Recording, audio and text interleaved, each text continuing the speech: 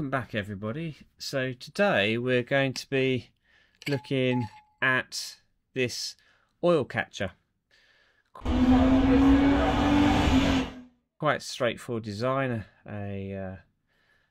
possibly a steel tin with a Allen key drain port at the bottom there, some filters including this filter here,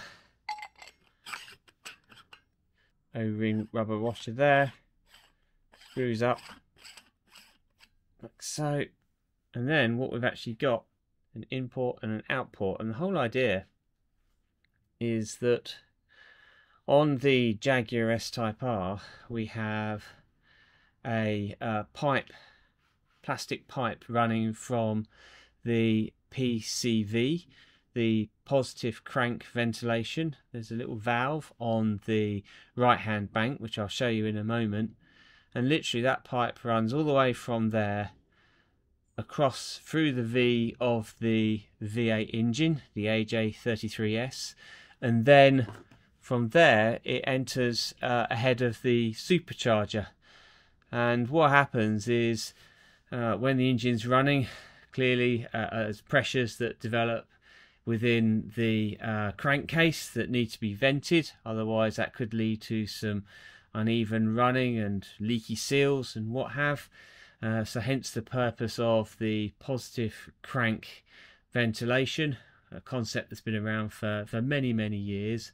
But the challenge is that a lot of the gases that are created within the crankcase, they can often just manifest as a sort of an oily mist, are being vented back into the intake. And what can happen, particularly with the AJ33S V8 engine, is that this long tube that contains the oil mist and other nasties, and it sits there for a long time, and I honestly think that it's dripping down into just ahead of the supercharger, and then when the engine starts up I think the supercharger spools and there's force sit into the engine and can create a puff of blue smoke. So hence this oil catcher. And the whole idea is that I want to go and mount this in the engine bay, probably near where the ABS system is, and I'll use some proper heavy duty fuel grade rubber hosing, connect these here and just literally integrate it into the PCV setup. So I'm not replacing the PCV valve or anything like that. I'm literally just going to plumb this in so that rather than having the gases and the oil mist go from out of the PCV valve and then go straight into the back of the engine in the intake, it will go via this catch can here, which has a filter in it, and the whole idea is that any oil, acid or anything else will just be kept as a liquid in here. And because this can undo, and there's an undo release thing here as well, it means that every so often that can be changed, it can be cleaned out and so on and so forth. It just means that we perhaps avoid getting a build up of or carbon, whatever, in the intake. Before I do that, I'm just going to quickly go through some of the accessories I've got here. So on here, as I mentioned, I've got the 14mm diameter fuel pipe, proper reinforced fuel hose. That's fuel grade hose there. Don't be tempted to cheapskate on that, because remember, we absolutely need to minimize the risk of any fire incidents. I've also got some of these brass adapters here. Again, they're 14mm diameter to allow me to join in the fuel hose with the existing plastic pipes that comes from the PCV. I've also got a series of elbow joiners here as well, again 14mm, and that just enables me hopefully to do quite a smart job with the plumbing, and I'll go through that in a minute. I've also got some PTFE tape here just to help with the threads. You may notice that this isn't quite flush, these aren't quite flush, but there's plenty of thread on there, so I use a bit of this tape here, the PTFE tape, just around there, also known as plumber's tape, just to ensure that we've got airtight seal here, because it's really important that everything is nice and airtight. I've got a collection of O-rings here because I will be using some O-rings just around the ends of these to make sure they're airtight. In here I've got my collection of clips, all different sizes here, and I'll be following my usual trusted strategy of having both a clip and also a Jubilee clip just around the hoses here, so they're nice and secure. And there's my special pliers that enable me to use these clips here as well to secure them all in. So that's everything on there. This beastie, very sharp blade here, but this can cut through plastic pipes, easily cut through hoses and so on and so forth.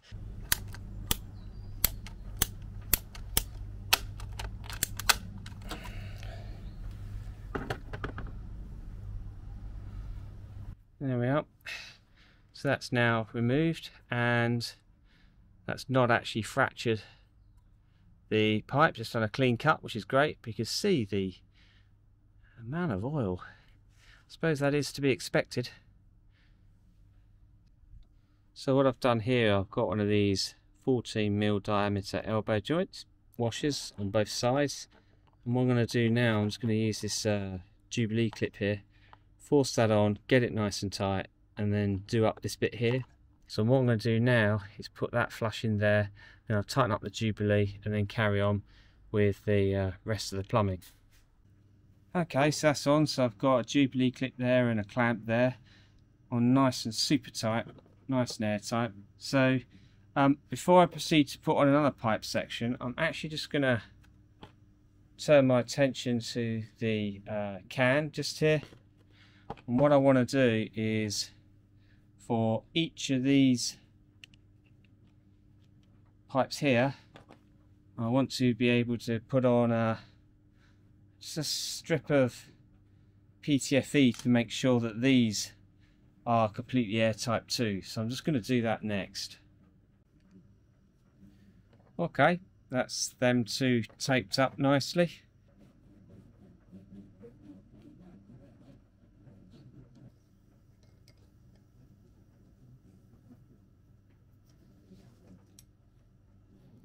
That's lovely and tight. The same for the other side. Okay, so whilst that's resting in there, I'm going to use this joint here. Got the O-rings on. I'm going to push that into the out pipe there, run it under here. And I'm going to use this Jubilee clip to secure that. And then we just got the piping to go across to the out port, and then I'll sort out the piping for the in port. So what we've been able to do now is properly locate the oil catch can, and the way I've done that is I wanted to make sure that I've got easy access to be able to unscrew the oil catch can anytime I want to. And so what I've done, if I just lift this out of the way, I've actually just built up a series of magnets just on the side of the steel bracket there, and literally they are positioned such that they just hold the can in there. The hoses also provide some placement support, and then finally when the bonnet closes we've got this insulation which just sits on top and pushes down slightly on the oil catch can. Hopefully you can see here that the can is sitting flush. So the next part of this is to really examine this breather hose here. You'll notice that it's a smaller diameter, considerably smaller diameter plastic pipe than what we have on the PCV. So I think this justifies a smaller oil catch device on here, and I think I've just got the ideal device.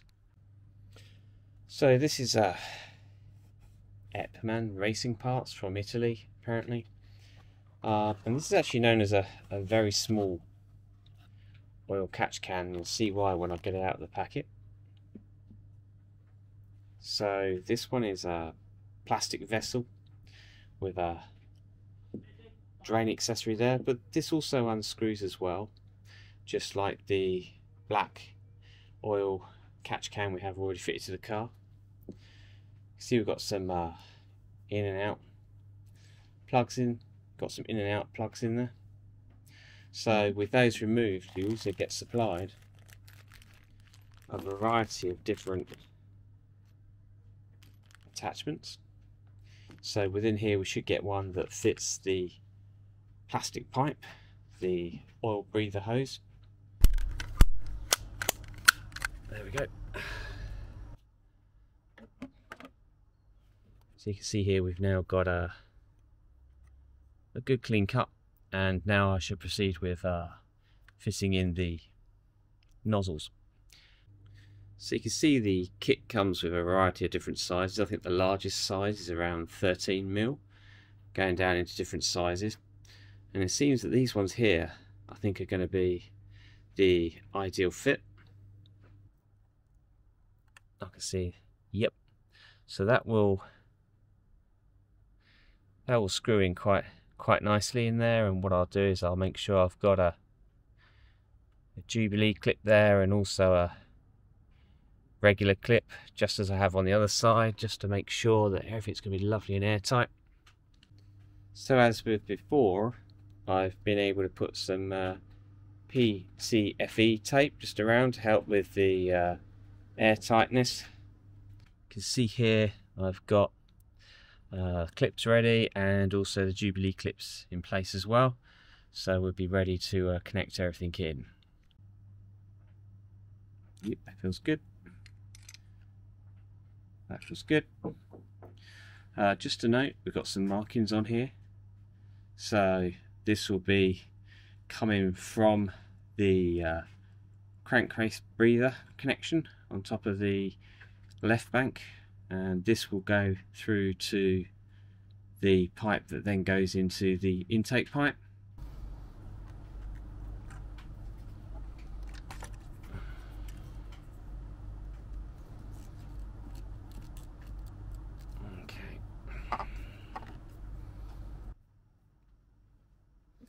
Okay, I think I'll just try tightening these up.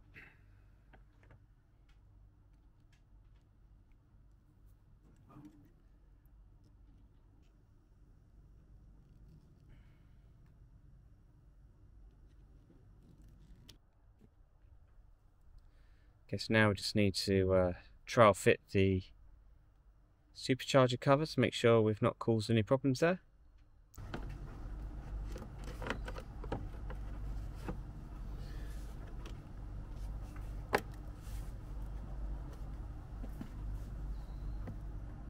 That seems to be doing just fine. You can see we've got visibility of that one.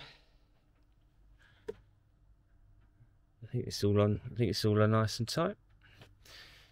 We'll have to start the car up just to see.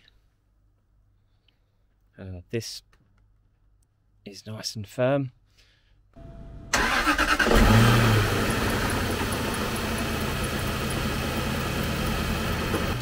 So we'll just check around for any leaks.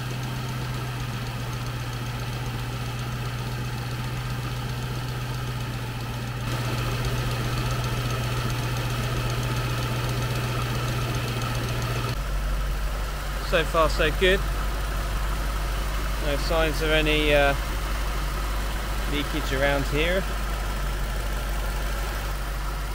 Oh, if you ever wanted a demo on how sensitive these negative pressure crankcases can be, if I just put up the dipstick, I'll get a hiss of air, and also the engine pitch will change. There, like that. You can hear that. There's a hissing noise now. If I just close that off, it goes back to normal. So really important that dipstick is firmly well seated. And then we've got all the connections here, okay, not leaking, we're very secure. And as I say, I've already been round and tightened up all of these connections here and around on here, so I think we're good. go and put this cover back on.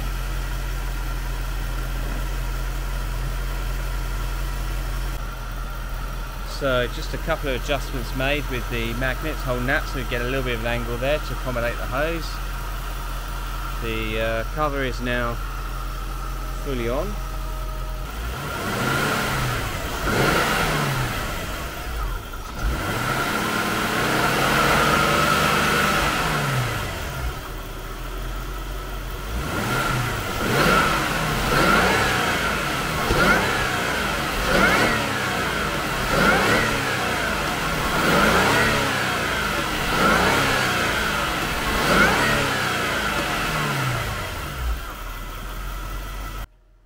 Well, that's the end of this little exercise here. I'm pretty happy with the 2 catch cans we've now got in place. Time will only tell how much oil it captures, but I will be checking both of them on a regular basis. I probably need to do a couple of 100 miles just to really see what's going on there. But you know, there's no real science behind this other than to say I don't really like having oil going into the back of the supercharger in the air intake there, because it can over time perhaps cause things to get a little bit too oily and a little bit gunky over time. No real drama, but it's not great for someone like me who's got a little bit of OCD. There's no real scientific evidence to say that it will also improve performance. There is a theory out there that reducing the oil mist can help preserve the octane rating of the fuel and air going in there. There is oil mist that could get through with the old setup and could potentially dilute the octane rating. The idea being that these catch cans could actually remove that and so improve the octane rating slightly, maybe a little bit more power. Who knows? There's no real evidence. But even if it means it stops oil going into the intake, then I'll be quite happy with that. So there we are. Well, thanks very much for watching. Hope you may have found this of interest. Plenty more videos coming along soon.